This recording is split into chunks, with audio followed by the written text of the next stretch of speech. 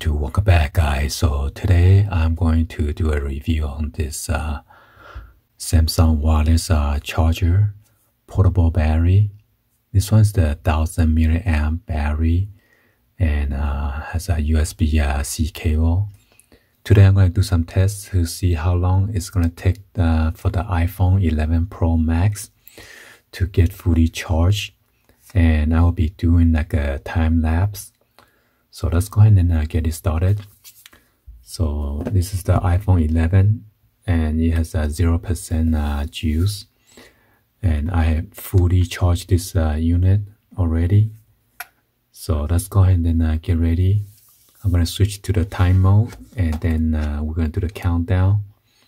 Oh, let me set a timer real quick.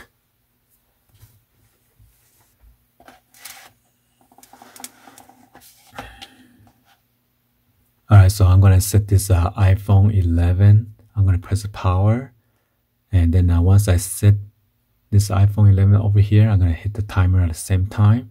So, but right now I'm going to switch to time lapse mode, okay?